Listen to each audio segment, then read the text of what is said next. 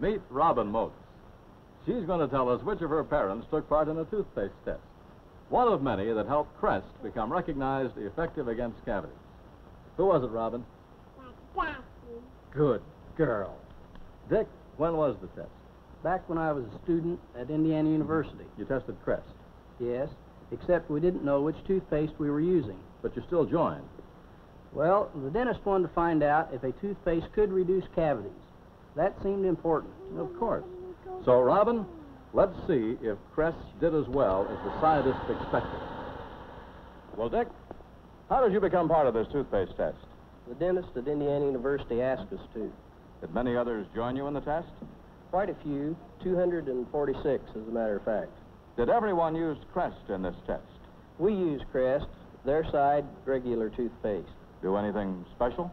No, everyone brushed as usual for 2 years. But your group had 34% fewer cavities with Crest.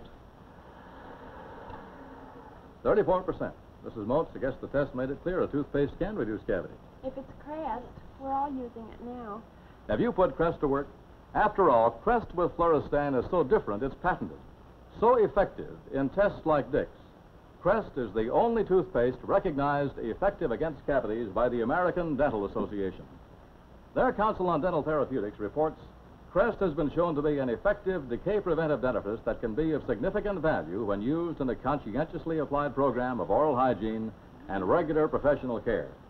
So watch those between meal treats, have regular checkups, and brush often with Crest.